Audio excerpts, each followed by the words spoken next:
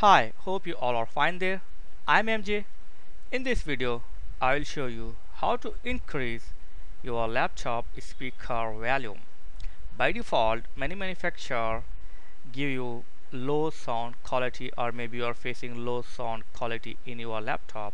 So I will show the easy step to increase sound quality of your laptop speaker without installing any hardware or without installing any software.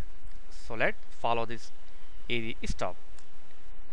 Go to your taskbar. Here you can see the speaker icon. Just right click on this and then select sounds. A dialog box will appear. Here click on playback and then select on speakers, then click on properties like this. Okay, here click on enhancement.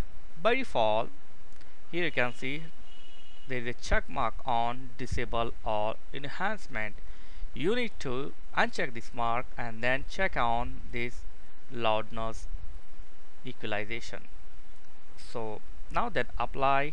Okay, before you doing this, you can do one more thing. You can test your sound quality. So let me disable this thing. Now I am going to test this.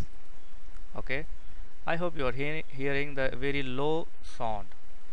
Okay, now I will disable this and now I will check on loudness equalization, and now let's test.